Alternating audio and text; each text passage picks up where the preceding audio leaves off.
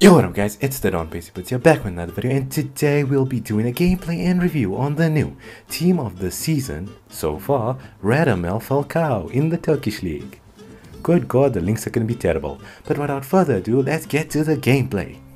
It's gameplay time!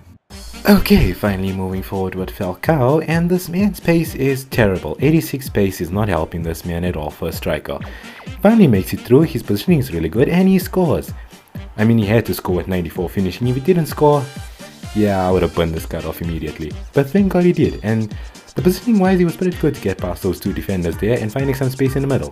And, well, first time shot and he scores. Brilliant, let's go.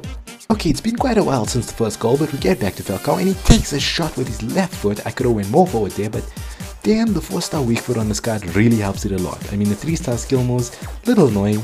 It's a little annoying, but pretty decent. I mean, we've used Iosi Perez, but the man had balance to like cater for his like 3-star like weak foot and that. But Falcao's not bad, but just the fact that he's Colombian, you can link him with James Rodriguez, an icon. But the fact that he's in a Turkish league, unless using other Turkish league team of the seasons, you don't really have much of options to like put behind him in that.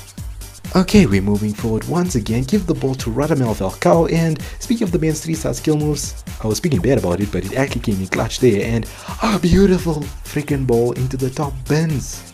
Top bins with his weaker foot, like the 4-star weak foot on this guy just makes it simply amazing. Okay, I've left the scene in to show you Falcao's pace. Yeah, that's terrible, and he gets bodied. Absolutely bodied by team of the season Pepe. Poor Radamel Falcao. Okay, ladies and gentlemen, that's the end of the game, and now it's time for the final summary on Radamel Falcao, as the man gets himself a hat-trick today. I think he scored every single goal with his weak foot, so you know that's definitely a pro already. But without further ado, let's get to the pros and cons. Okay, ladies and gentlemen, it's time for the final summary on Radamel Falcao. Pros are in green and cons are in red.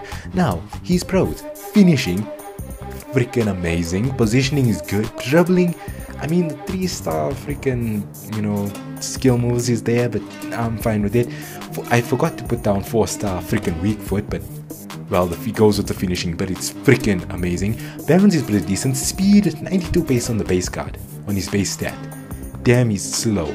Physical, 88, but he got pushed down by freaking Pepe, and there's a lot more defenders that have better physical. Links, in the Turkish league, Jesus Christ, and there's only a few Colombians you can link him with. Other than that, you have icons as a choice. So, I'm giving him a 7 out of 10.